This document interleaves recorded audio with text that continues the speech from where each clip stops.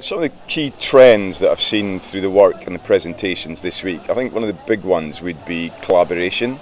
You hear a lot about it in the industry, but when you go to the awards events in the evenings and you see a big list of agencies on the right hand of the screen, and then you see 4 different groups of people coming from 4 different parts of the auditorium coming up together, so there's certainly a collaboration appears to be working in that sense. I think that leads to another trend for PR agencies out of that, which is there are those PR agencies who are supporting another agency's idea versus the PR agencies that are starting and originating the idea.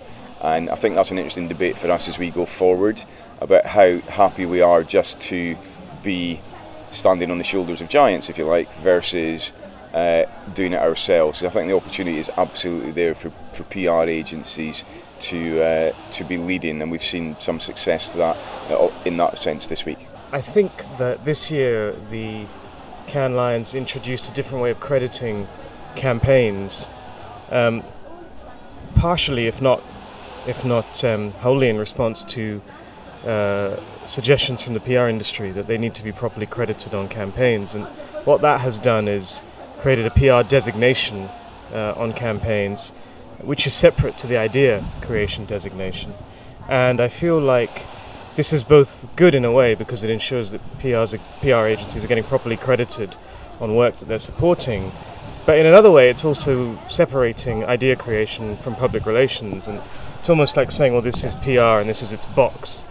And I think that's a little bit of a worry, frankly. So I'm quite happy to have seen that actually Weber Shandwick's work, the work that your agency has won for, has been for campaigns that you have led. And I think we need to see more of that. Yeah, I think it's an interesting stepping stone for PR agencies that PR has been recognised per se, and so, but we can't stop there. We have to go to the origination stage. Yeah, so I see it. I totally agree. It's not enough to just be executing or supporting these campaigns. And I understand there's a financial argument here because it does often come down to who's entered the campaign. Yeah. But it just doesn't send out, I don't think, the right signals to the big budget holders. So in terms of my key takeaways from the week, there's probably a couple that I'd point to. I mean, there's so much, obviously, at Cannes. The 2 things that I have found particularly interesting. One is just the importance of politics. There are numerous political figures, actually, at Cannes this year. It feels like more than in previous years. And as we all know, brands are increasingly being called on to have some sort of a say in today's culture wars, almost. It's being driven to some extent by their staff, often younger staff. And I think that idea of brands taking on a political stand, especially in countries like the US and the UK and so forth, where there's a lot at stake, is something that their marketers, their communications people and their agencies are really going to have to get to grips with. I don't think it's possible anymore to just stay out of the fray. And then the second thing I'd probably say is just the importance of making things, actually. I've really noticed that storytelling now is not taking place on conventional media, and I would include all of the digital channels within that.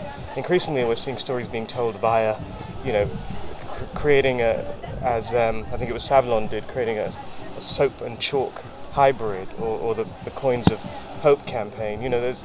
There are so many ways now to tell stories that don't involve media as we know it, I guess. I would agree with that. I think the biggest winner so far is a statue of a little girl. Right, yeah. Yeah? Statue PR. Yeah, it's extraordinary.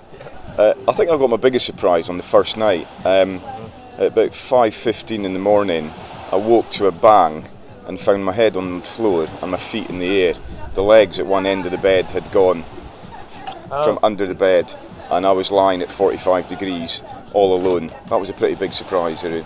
Yeah, I'm not sure I can top that. I mean, I'd probably say Publicis' decision to cut all of its award show spending and trade show spending next year. I mean, that has surprised everyone, really, everyone I speak to.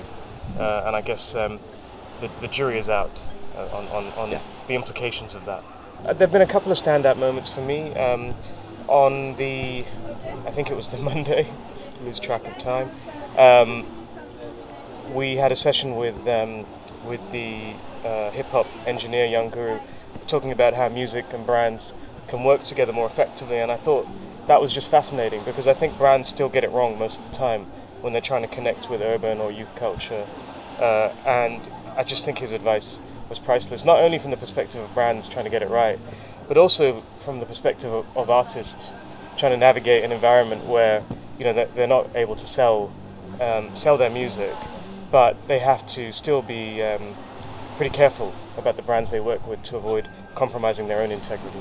So that was one, and then the other one I'd suggest is probably a discussion the next day morning with some of the leaders from the public relations and advertising industry, just about the role of public relations in this kind of, you know, increasingly blurred communications landscape, and just having those minds around a table is, I find, always just fascinating. I think one of the highlights for me was yesterday, Sir Ian McKellen talking, because building on your point about authenticity and integrity of the brand, he and it's very easy for us in agencies to go, you need to be brave, you need to be bold, but he told a compelling story, which was he came out at the age of 45 and suddenly his career took off.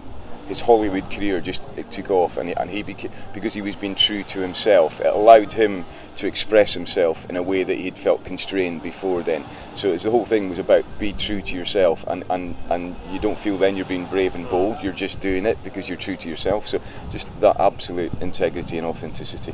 Yeah, and I think that's something the public relations industry can really learn from. I did a podcast yesterday about how it's really important to ensure that people when they're in the office, are not kind of divorced from their lives outside the office. They're the same person, and you can't expect them to be creative or have great ideas otherwise. And I still think the PR industry, to a certain extent, does put up some barriers between those two. There's still an element of people having to turn up suited and booted, and limiting their perspective a little bit, I feel.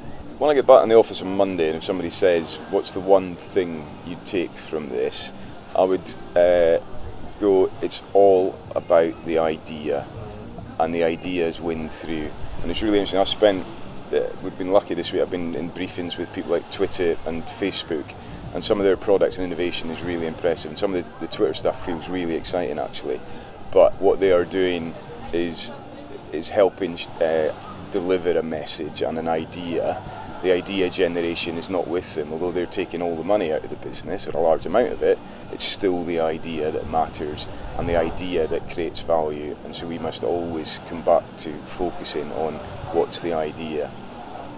Yeah, I mean, I'd probably say the same thing. I think the challenge for the industry from this week is clear.